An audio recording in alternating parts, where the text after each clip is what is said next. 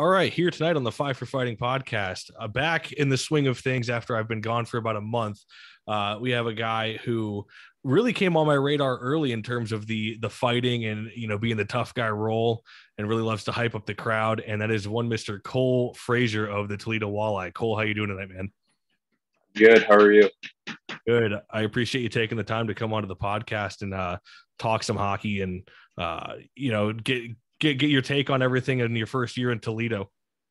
Yeah, of course. My first year in Toledo was one to remember for sure. My ECHL career was a little bit tougher than most. My first year ended up being COVID year, so got canceled halfway through the year.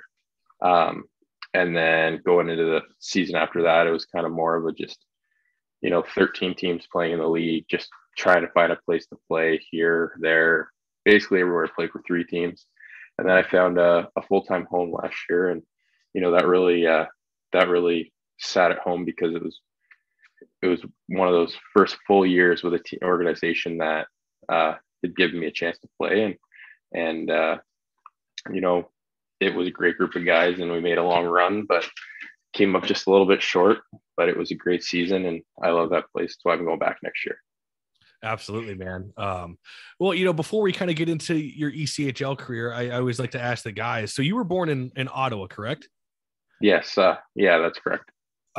So were you a typical Canadian kid? You start off like as soon as you could walk, you're on skates, or were you a late bloomer at all? No, as soon as I could basically walk, I was playing. My parents always said, well, especially my mom, she goes, I think you were playing hockey in my stomach when I was pregnant with you. So it was I was just kind of running around inside there. But yeah, I've been playing as long as I can remember. And we have some land back home. So my dad would always make an outdoor rink in the winters. So we'd have that going on too. Oh man, I'm always jealous of that because I love playing hockey. I'm terrible at it though. I'm D-League bender, but I would love to sit there, just be able to go out in the backyard and play hockey. Yeah, my dad had the street lights, like those big industrial street lights for late night hockey. And we played till the early hours in the morning, especially on Christmas and New Year's. Those were two big nights, and we'd have friends over and they'd come out and they'd skate with us. And my sister played a little bit of hockey too, and she ended up stopped playing a few years back, but her and I would go out there and play in the night with my dad too sometimes. So it was a good time. Right on, man. You actually ended up getting drafted into the OHL. How did that come about for you? Go ahead. Oh, I was just sorry. I thought you were about to say something. Yeah. So was it kind of something that was a goal of yours from early on, just to kind of excel, or were you just kind of having fun and then somebody? Because I've talked to guys before where they're like out of nowhere, the dub or the OHL came out. And they're like, yeah, you want to come to camp? And they're like, what the hell, Yeah. Yeah. For me, in Ottawa, in that area, there's a camp, or there's a league called CCHL, which is just Tier 1 Junior A. And they kind of do like a protections thing, and draft and everything a year before the OHL. So they give you that chance to go play there. And then obviously take that road and go school. But, I was protected by them. And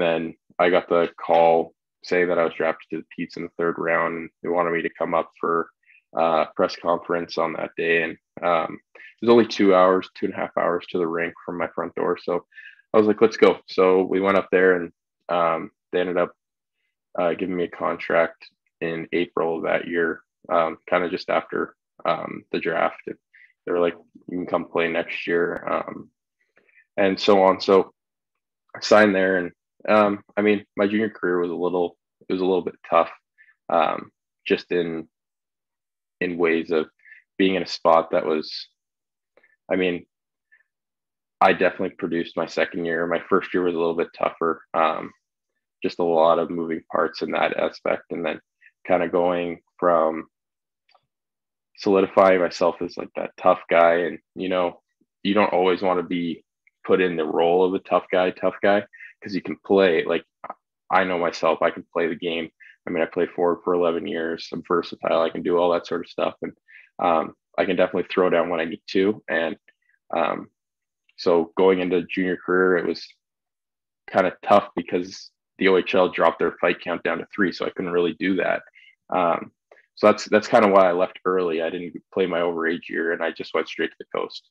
But my junior career was second year. We made a nice run for it. Went to the conference final, and then the years after that, we were kind of just bottom feeders, kind of just trying to grind it out and get through the years and everything. But it made me grow a lot as a person and matured enough to be able to go play pro as a 20-year-old. Yeah, absolutely, man. And you actually ended up getting drafted by Detroit. What kind of feeling was that for you? I mean, it was an interesting feeling for sure. My agent, my family, and I, and my went down to the draft is in Chicago that year, and we went to my agent and I actually had just gone to the bathroom. They were like, New Jersey just called a timeout. We got 5 minutes. We can go to the bathroom. So we get there and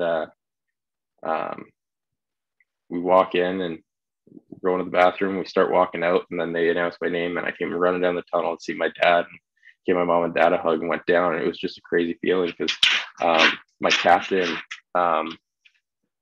was hold on, Sasha, stop. I got my 2 shepherds in here with me. Oh yeah, that's one of the reasons I haven't been able to podcast in so long. My wife's been traveling for work, and we just got a new German short hair pointer, and he's just balls to the wall all the time. So it's like, oh yeah, can't have we have a 1-year-old shepherd and a 2-year-old shepherd. Yeah, so they're in full force right now. They're ready to go outside and play. But so it was kind of cool because my captain in Peterborough, we were both drafted at the same. He was drafted the same year as I was. I was drafted the same year he was, and he ended up getting picked in Detroit in the 3rd round. So he was already up there in the press box talking with everyone. So when I got up there, he was like, "No way!" And it was kind of cool. You got to see a familiar face, and it was awesome. Yeah, no, that's sweet, man. And you talk about it before with the OHL, before we get into your ECHL career here. You brought it up with kind of like finding the groove of the tough guy role. Was that something that started for you in bantam, or did you was it, because I know some guys when they get to junior, you're like, okay, I got to stand out, I got to do something, and guys will start fighting a bit more. So was that something that was always part of your game, or did that develop later on? My first fight was in the OHL. I'd never fought before that. So it was kind of just like a heat of the moment thing. I fought a guy named Johnny Corneal. And I remember my parents were actually at that game. My mom hated it because she'd never seen me fight before. So she was at the game, and I guess my dad said she hid behind him because she didn't know what it was all about. And, my uncle played in the OHL, used to fight Ty Domi all the time. And his brother played in the NHL and for the Hartford Whalers, and his career came up short a little bit just because of an injury. But it was more of a kind of heat of the moment. I was like, I'm good at this. Like I can make a run with this and kind of get to the next level with it, hopefully. But also know like I can still play the game and produce. So it's kind of like a fine line. Like, there's these guys who all they can do is fight, and that's kind of their whole role. But for myself, I like to see myself as a 2-way player. I mean, I can play both. I can be that tough enforcer when you need me to, but I can also play the game. No, and that's it. That's what's so it's in 2022. It's very, very valuable to have that in the game. And I think the game has far surpassed the days of, having the guy that plays those 2 minutes a night and what have you. And I got to ask, so, even though it might not be your sole purpose is just a strictly an enforcer, because obviously, like I said, you have to play the game as well. Do you like the 10 fight rule at all? I ask guys that play in the coast that all the time. I've never maxed it. I think it's a good amount. I think it's enough to show that you are willing to throw down and really willing to do that stuff. But I mean, at the same time, it's also you're also at that point where it's like you're preserving yourself. I mean, back in the day when guys were fighting 30, 40, 50 times a season, I mean, you look at them now and there's so much going on with your brain and all the information that's coming out with concussions and everything. I mean, it's serious. It's a big problem. But I mean, the 10 fight I think is perfect. I mean, for myself, I think I get to like that 7-8 mark every year. But I find if I were to go higher than that, if I was to get into like the 13, 14, 15, I mean, my hands and my head would just be mangled. I mean, my hands are bad enough as it is just off the 8 fight rule, or just having 8 fights a year. Right. But I mean, I think it's a good number. I think it forces people to actually have to be able to play. So it's not just a run around and fight, I mean, fighting's a part of the game. It will always be part of the game. And I'm a firm believer on that. And that's just, I mean, you can't have guys running around taking cheap shots at your skilled players, at your top guys, and not have to answer the bell. But I think the time for fighters going out and fighting each other every single night, I think that part of the game is slowly coming out of it. But the having to stick up for your teammates will never leave it. So I think the 10-fight rule is a good rule. Right on, man. Yeah. It's funny because I've asked this a couple times, and with fans and other players that I've interviewed, and for the most part, I think it was, I was actually talking with Kyle Newber at one of the events down in Estero. He said, I think like at least be 15 because it's a 72 game season. I think 10 is just a touch too little.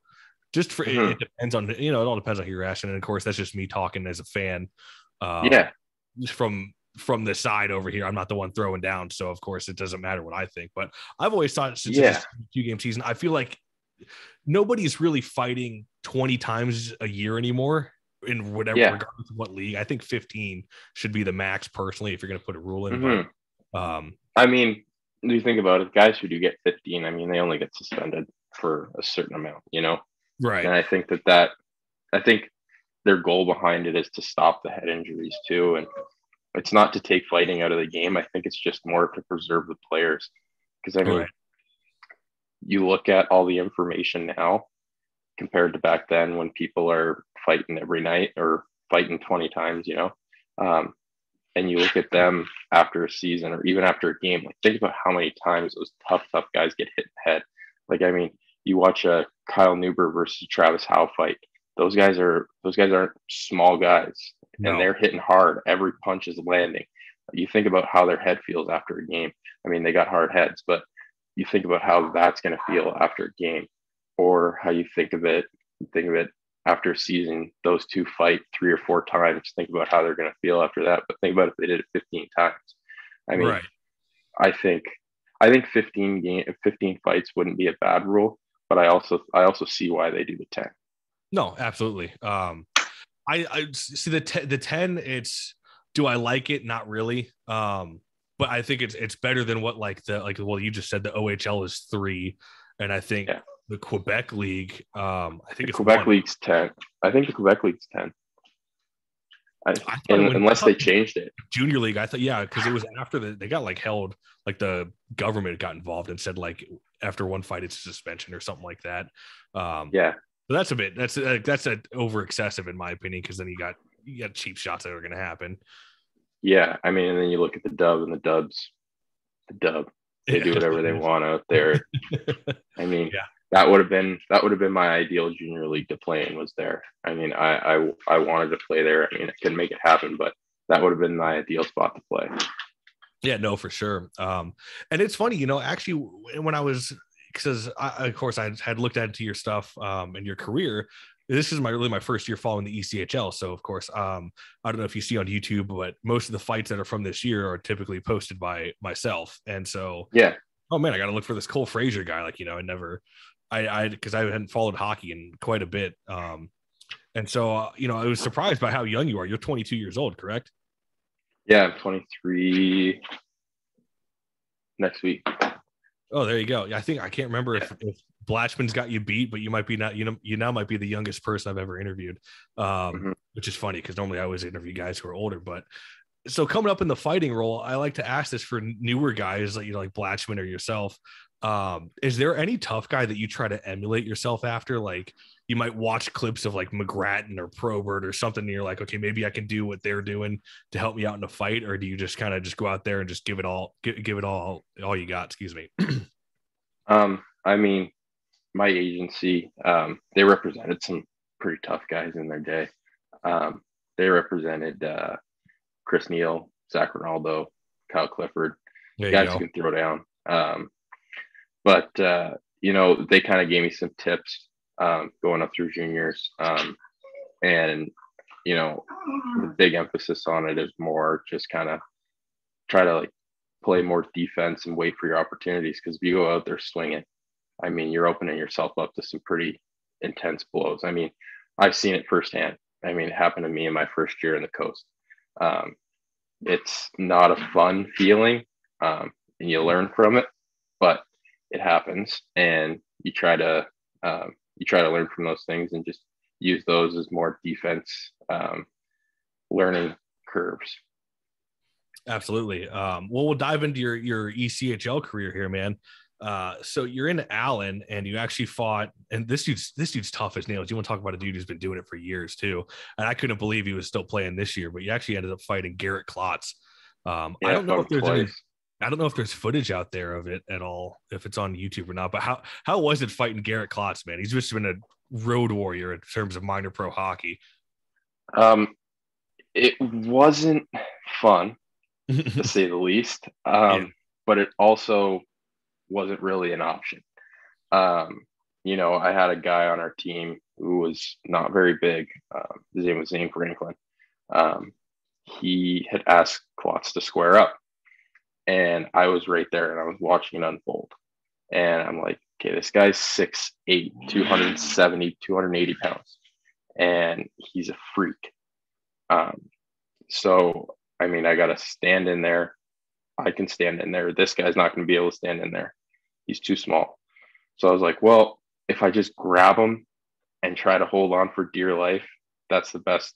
I mean, I'm going to consider that a win. I mean, this is a guy who's been doing it for years, fights guys like Westgard. And I'm like, so I drop my stuff and I grab him and I just hung on for dear life. And he almost knocked me out through my helmet. He was punching me on the top of my head and almost put me out. He is out of everyone's weight class. I think the only guy that can really stand in there is probably Noobs, Howe, or Mckay. Those are the only guys that I think that are in that weight class. Yeah, man. Klotz is fuck, man. He's tough, and he's still like jacked to the gills too. Mm-hmm. And he's just, he's got that. He's been around the block a couple times, so this ain't his first rodeo when he's fighting. And yeah, I'm curious to see if he comes back next year. But what a wild ride that must have been fighting him. Yeah, I mean, it happened. I mean, we almost fought on the bench in Rapid City too. I think there's footage of that on Twitter. But he tried. I mean, I was trying to stick up for teammate again, and he came into the bench, and we were swinging across the benches. I mean, Yeah. it was like jungle hockey back, like when that happened. It was crazy. Yeah, like a page right out of Slapshot there. Yeah. Well, another guy I'll ask you about is I'm mad I never got to see him play. He was in Florida the year right before we got down there, but yet he seemed like a loose cannon from what I could tell. But you fought Arvin Atwell, man. How was it fighting him? Yeah. I mean, we kind of, when I was in South Carolina, we bickered back and forth every game. Um, you know, I think we even fought before we actually fought on the ice. We fought across the stanchion in overtime. And we were kind of going at it. And I mean, I wasn't playing the overtime, so it was kind of a good trade off. So he got kicked out of the game. I got kicked out of the game. But then, that fight that him and I had, I mean, he kind of suckered me from behind, and I just turned around and we went at it. I still had one glove on. I mean, almost the entire fight. But he was pretty tough. I've heard rumors about him being pretty tough. I mean, I think I did pretty well. I think we both kind of stood in there. He's in my weight class. And there's not many times where I try to go above my weight class. I mean, I can fight the tough guys. I mean, I may not win, but I can stand in there and take them. But I think my weight class is definitely right there with him. Yeah, for sure. So now you end up in Toledo, and this is the place you like to call home. And at the end I got a couple fan questions because I submitted out to the Toledo Walleye like fan club or fan page on Facebook. So we'll get to some fan questions at the end here.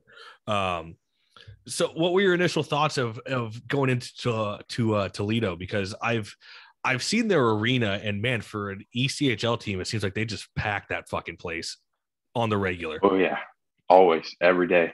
I mean, we have the best fans in the league. That's why I like playing there.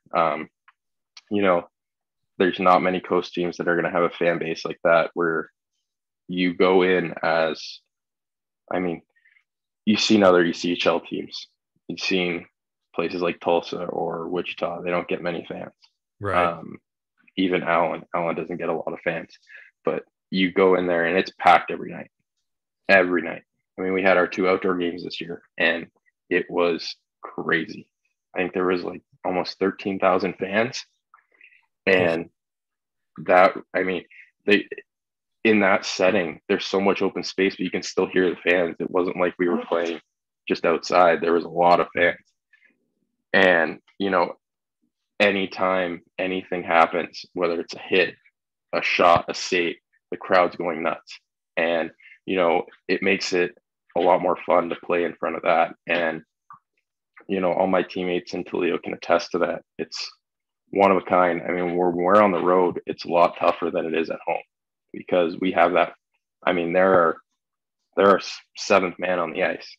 I mean, they really bring up the spirits for all of us, regardless if we're winning or losing. I mean, they're always engaged. You know, that place, when it's completely full, playoffs was a whole other animal. I don't think there was a single empty seat. And, for the I mean, all the rounds, even the finals, they were loud regardless of winning or losing, and they never lost hope. And that's something that not many teams in the minors can say that they get. But it's a hell of a time there.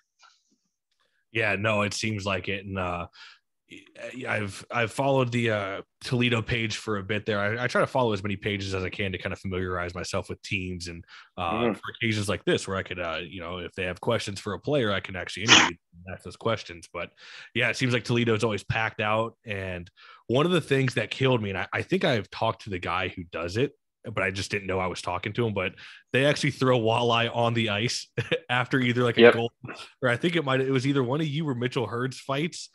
A walleye was thrown on the ice, and I about fell out of my chair laughing so hard. But that's like the pinnacle, like minor pro hockey diehard mentality, and I love it. Yeah, I mean, that's Robert Scott, and then there's another guy that does it too. But yeah, my wife actually got a picture with the fish before he even threw it on the ice. And they're not small walleye. Like these are massive walleye he's throwing on the ice. But yeah, I mean, I've never seen anything like it. I know Idaho does something like it now, or I think they've done it for a while too, but they throw steelhead. And then same with Utah, they throw stuff on the ice now, but it wasn't like that when I was there. So I think that's a new thing this year. So like when we were there, they call it feeding the bear, and they throw a bunch of stuff too, but it's nothing compared to what like Toledo does. I mean, I think in the playoffs, they started throwing the octopus on the ice from the Red Wings. Right. Yeah. And I've never seen anything like it, but it was all time, to say the least. No, yeah, like you said, even though I'm an Everblades fan, I got to I always just appreciate just minor pro hockey, like diehard mentality. And like you said, this walleye that they're throwing, like you got to use 2 hands to chuck it over. And I mean, and it's funny because old boy's a couple rows up too. It's not like he's on the glass. Yeah. He could be like 8 rows up on him. I mean, he's hucking this thing center ice, and it's great. Yeah, our playoff video that they did for the playoff promo, they did a video from behind of him throwing it on the ice. Oh, right on. That's awesome. I love that they actually embrace it too, because some arenas would be like, "Oh no, don't do that," but I mean, you got to. Toledo Walleye. Yeah, I mean, they embrace it, I think, but they only allow those 2 people who throw the fish to bring fish in. It's only those 2 people. Security knows who they are, and they bring them in. So they've been doing it for years, and I don't think they're ever going to stop. Yeah, that's probably best, because I don't think if 14 people brought in walleye, cleaning up fish all over the ice ain't going to be fun. Well, the fight that actually caught my eye from you at the beginning of the season, and I'm pretty sure you buckled him. I have it labeled as a TKO, but you got Tommy Apat pretty good. And it Yeah. looked like one of his teammates was going to square off with you, but instead he took the fight. What was kind of going on there and what transpired? I mean, they were kind of just going back and forth between which one of them was going to fight me. I knew the one guy. I played with him and Allen. Um, he's a good dude, but the two of them, they were just sitting there. After I hit that guy, I mean, they were just kind of like, who's going to fight me? And then one of them said, I got him. I'm going to fight him. And the other one was like, no, Hef, like I got him. So then we squared up, and yeah, it was a good fight. I mean, I kind of just waited for my opportunity on when to grab and throw. I think the first one just barely missed, and the second one hit him on the button, and it dropped him for sure. I felt the whole body just drop. But I mean, kudos to that guy. I mean, he went and played in the American League the rest of the year after. So Yeah, I've always said ain't no shame in getting dropped in a fight. Everybody gets dropped, no matter who you are. it happened to me when I was a rookie in Allen. I thought I stepped out of the penalty box, squared up with a guy, Joshua L. Tough guy, and he one punched me and just buckled my knees. I got back up, tried to keep fighting, but the refs they're very keen on getting in when someone gets buckled. So yeah. Right. Well, I got to ask you about a teammate as well. And I'd heard like stories about him because I think he was in Florida 2 years prior, 2 or 3 years. Mitchell Hurd. Yeah, the Toledo Bash brothers over there. I love the combo of you and Mitchell Hurd. What's it like playing alongside him? Yeah, he's one of a kind, man. He is skilled, but he can throw. He can throw with the best of them. He's not scared of anything. He's a good dude too. Like he's a good teammate to be around. I mean, we were neighbors 2 doors down from each other. He's passionate about the game, and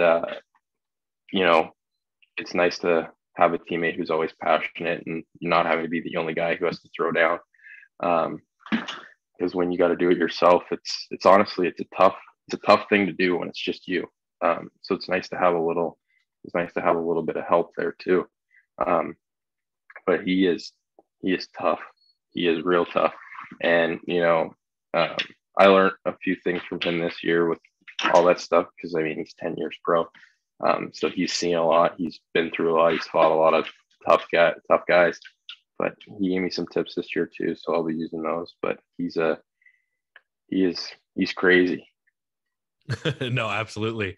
Well, and he does the same thing. I should say the same thing, but you both kind of do it. After you get into a fight, you're at the home barn, and you drop in the bucket, spinning it, you're pumping the crowd up. When did that kind of start for you? Did that start in junior, or was that something you started developing in pro?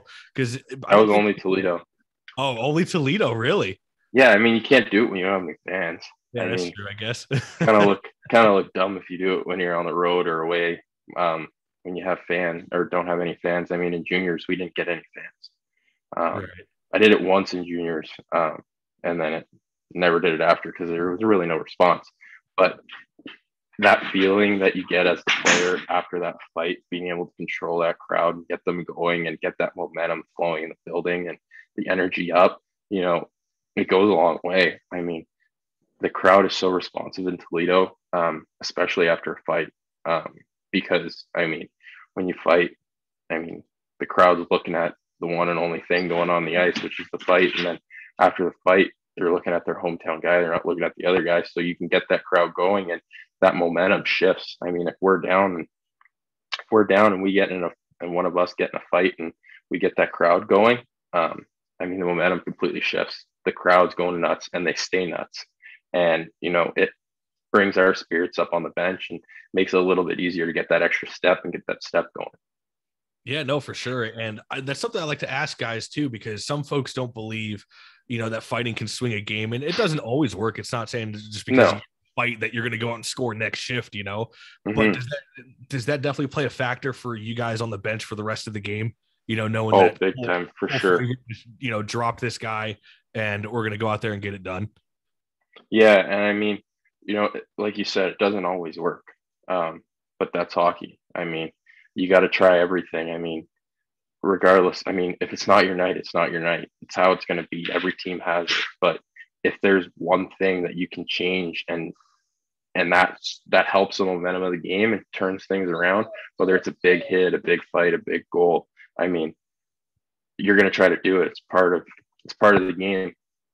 But for us on the bench in Toledo, I mean, when that crowd starts going, it gets all of us going. Yeah, for sure. Well, you brought up the outdoor game earlier, and you actually had a fight in the outdoor game versus Riley Mckay. What brought that fight about? He was asking our captain to fight, and kind of messing with our captain. You know, the guys play almost 1,000 games in professional hockey, so you can't do that without having to answer the bell.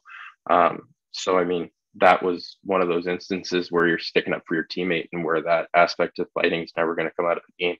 I mean, you go after your skilled guy or whatever, and you're going to have to answer to someone who can. I mean, I'm not saying that Henny can't. I mean, he doesn't need to. He's 36 years old, and he's played 960 some odd games in professional hockey. I mean, he doesn't have to do that stuff. That's not what he's here for.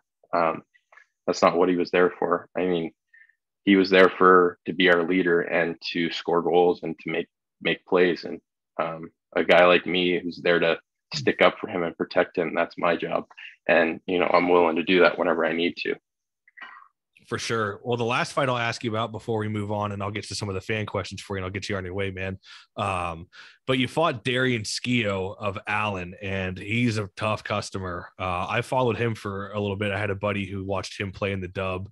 So he's been on my radar for a bit, but how was it fighting him? It seems like he just throws fucking hammers.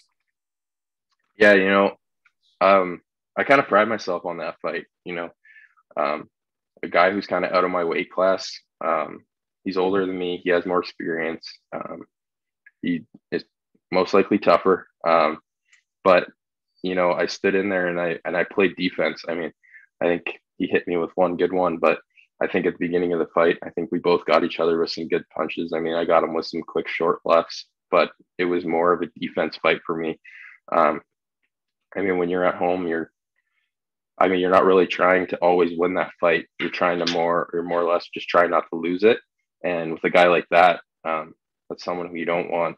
I mean, that's not someone I'm going to go toe to toe with. That's not smart for me. Right. I mean, it's someone who could easily knock me out and hurt me. But for myself, I think just being defensive in a fight like that, it's all about the defense and preserving yourself, because you take so many blows from that guy. I mean, there's so many opportunities for head problems.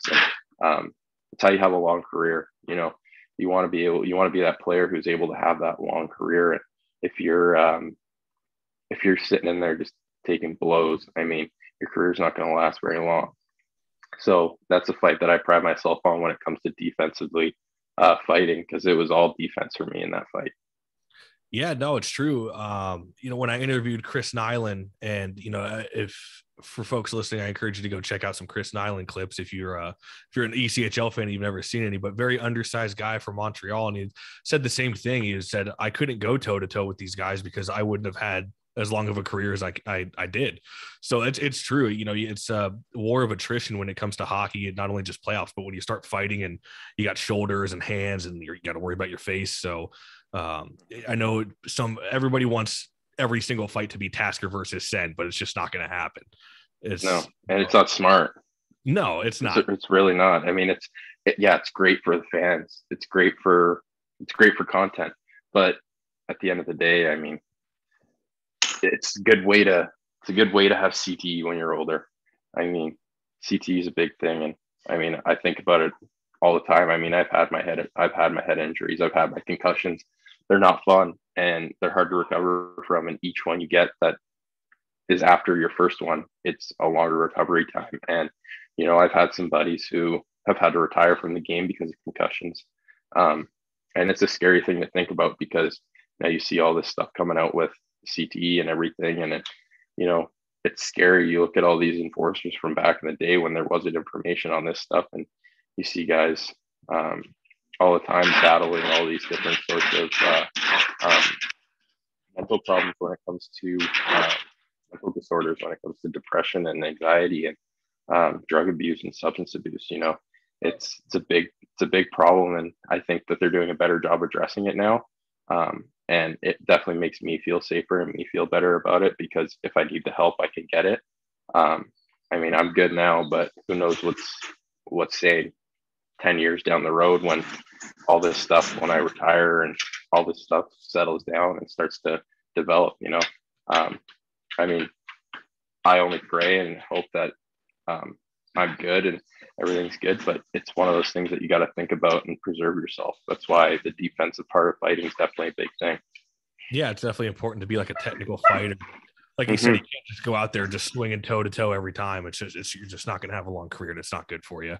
And at the end of the day, while I enjoy fights, I post fights. This entire podcast is dedicated to fights, but you never want to see anybody get injured or seriously struggling after hockey or anything like that. It's more so just to appreciate like what you do, man. Oh, for sure. Yeah. You're going to war for your teammates, man. I mean, there's nothing more admirable than that, in my opinion. So, well, that kind of wraps up this year at least. And I know you're going to go back to Toledo next season, but you actually ended up in the Kelly Cup finals, and unfortunately you came up short versus Florida. But how was that experience for you, man? I mean, it was a great experience. I didn't play after game 6 in the first round, just because of numbers. We got some guys back, and coach did what he did, and he put in the guys that we thought we were going to win it. And with everything, I mean, everything happens for a reason. I mean, it's something that we're all going to learn from, something that we all really wanted. I mean, it was heartbreaking sitting in that room after game 5. I mean, we were all just crushed. I mean, not many times are you going to be able to say that you're in the finals again. Who knows, like, could be some guys last time. I mean, hopefully we make a run for it again this year. And I think we'll be able to do that with our coach and our staff and the guys that we're putting together again. I know that we have some returners. I know some guys have left, but, for me, it was my first playoffs. I hadn't been, I mean, like I said, my first year ended early because of COVID. And then my second year, I didn't make the playoff roster in Utah, but, it was my first playoffs, and I got those 6 games under my belt and learned what it was really like to play playoff hockey. It's a whole other animal. It's not regular season hockey. It's not anything like regular season hockey. It is a completely different atmosphere. It's a completely different game. It's way faster, way harder, way more physical. And, I got to see that all the way through. And regardless of if I played or not, it was a great experience, and I learned a lot from it.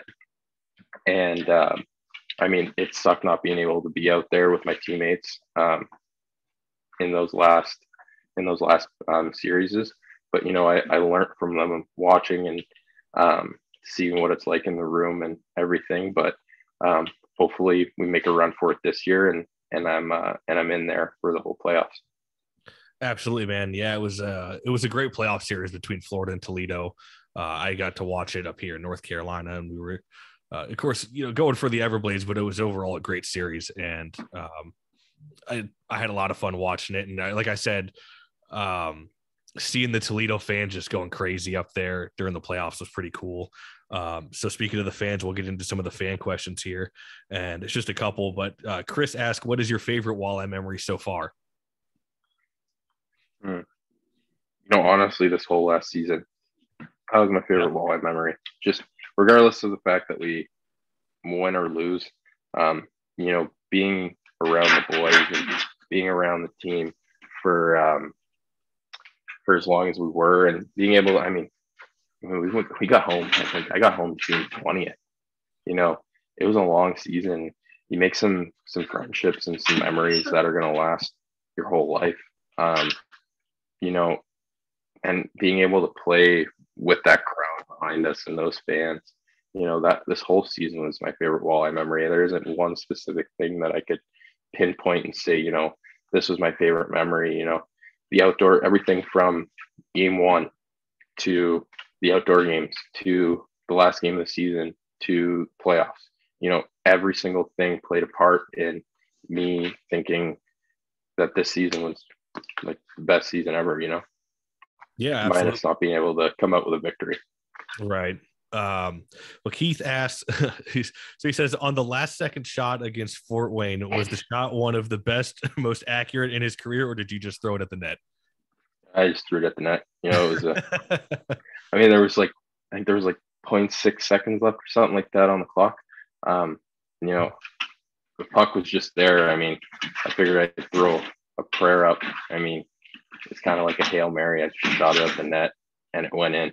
You know, that was a big game for all of us. You know, Henny scoring with a minute and a half left, and then that happening as well. You know, it was a big game, and I think the Fort Wayne coach even lost a little bit. I think the fan got a souvenir from him. I think they got a broken clipboard. There you go. So Kyle, he asked, how does Toledo compare to other fan bases? And I think we've covered that. Yeah. He also asked, what do you like to do around town in your downtime around Toledo?